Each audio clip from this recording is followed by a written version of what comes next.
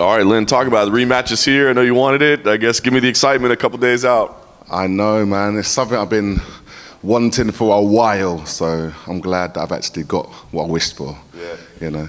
Talk to me about the difference 4 years later, right? I mean, obviously growing into the heavyweight frame, being used to what it feels like. I mean, I don't know, is it just that, like the physical side of it, or is there something more to point to as what's different from the first time around? Definitely, one, the weight difference. I was struggling to make light heavyweight, and then not say I took him lightly, but it came to the point where I had to make a change. So I thought, let me go to heavyweight. And being a bit naive, I just thought, I don't have to do as much cardio, you know, because the heavyweights aren't, you know, that fit. And obviously I paid the price.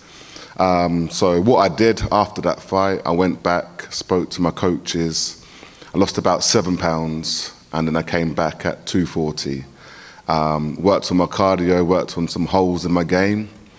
And then, you know, my last 4, you can see, obviously it helped, and it changed my game and changed my record and made me go on a 4-fight win streak. Absolutely. And I want to focus on the successes, but I also do want to ask you, like, during that time, 3 losses, you move a division, you lose again. I mean, how tough was that? I mean, you've been around this game for a long time, but do you start having these questions like, do I need to keep doing this? Or, like, yes. What was that period like? Like you said, man, it was rough. I don't like to lose, and I never lost 2 in a row, let alone 3. So I was contemplating whether to retire, spoke to my coaches. They said, nah, it's not time to retire yet. You still got some time in you. So yeah, ended up going back, changed a few things, and then I got the fight with Sergey Karatonov. And that was I had nothing to lose for that fight. So I went in there with everything I had, got the win, and then that changed everything around. You know, I think if I did lose that fight, then yeah, I wouldn't be here right now. I think I'd be like, yeah, let's do something different. Yeah. So talk to me then, I guess, because when you put that all in perspective, right? 4 straight. Now we're talking about number 1 versus number 2. Now we're talking about the guy that was the guy that handed you the loss. I mean, is this just like the most like movie-like scenario, perfect scenario you could have ever imagined? It really is. It really is. Because I was speaking about this earlier. So yeah, Bader and Moldavsky both ahead of me, and they both gave me my defeats. So I think it's supposed to happen, you know, like fairy tale kind of business. But yeah, it's supposed to happen. Supposed to taste the adversity, I think, and you know, be at the bottom and then see what you can do. So yeah, I feel like this is supposed to happen. My time is right now. I love it.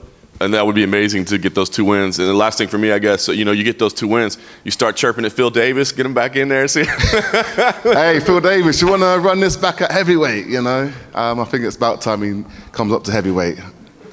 Let's do that. You thought at all about how unique that situation would be if you win this fight, get a title shot with Bader, then you fight him for titles twice in 2 different divisions? I don't think that's happened very often. I know, and it's crazy to think that that's where we are right now, you know? So obviously, yeah, unfinished business with both of them. So obviously that's the perfect scenario. What I'm planning to do, beat Moldavsky, beat Bader, become world champion. But now I just got to go in there and deal with Moldavsky first. You know, I can't look past him. Yeah, and then we'll go to the next one after that. Right. I know you can't put the cart before the horse, but you got this guy first. But just in terms of rematches in general, yeah.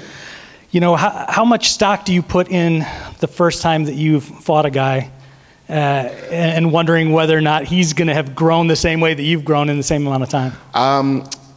Like I mentioned, I don't like to lose. So once I've lost against like a person, I put every single thing into the rematch. You know, I try and cover all my mistakes that I did and correct them. And I felt like when I lost against Moldavsky the first time, I went back and I changed like the mistakes that I made, just to make myself a better person. And I know at some point I was gonna fight him again. So we're here now. So it's time to show what I've actually worked on and what I've changed, and you know, what's gonna work in the fight. Been a little bit less than a year since you last fought, right? So was that layoff appropriate, given that you do get a rematch with him that you've been wanting, or would you have preferred to do this against anybody a little bit sooner? Yeah, I would rather sooner, 'cause I wasn't injured or nothing, so I was ready and good to go. It's just the way it worked out, pretty much. It just worked out, you know. I didn't get the fight before last year, so it works out now. So nothing's changed. All it's done is just kept me a little bit more healthier and work on a few more things. But yeah, I'm good to go. All right, Linton, over here. We'll just take a trip down memory lane. 7 years ago, you did a sit-down with Bellator. You referred to your nickname, The Swarm, as a blend of Royce Gracie and Randy Couture. What was it like seeing those two at Fedor's last fight? Oh, it's crazy, man. I was speaking about Royce the other day. He's one of the guys I really look up to. So seeing him again, one of the pioneers, you know, and he's one of the guys that actually got me into this sport. So yeah, real good business with that guy. And then also September 2015, you come to the same building, prepared to fight two men in one night. Now, 2023, you're on the verge of a title shot. Speak on the evolution of these last 8 years.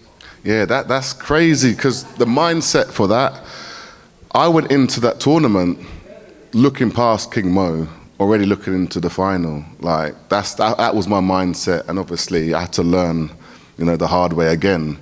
Looking past people. So yeah, going from that, again, obviously I felt like that was a big kick up the arse. But now, yeah, to be fighting pretty much for #1 contender shows the levels in what I've changed and willing to sacrifice, you know, to get to where I am now. Like people say, I haven't come this far to only come this far. And last one for me. There's a fun video of Jason Jackson giving you the patented clothesline from hell. No, that's never way.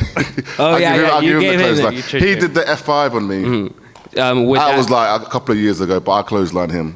Yeah, if you were a WWE superstar, would that be your finishing move, or would it be something else? Ah, man. You know what? I think that'd be one of them. Maybe not the actual finisher, but one of them. Maybe the tombstone. Maybe get someone the tombstone, I think.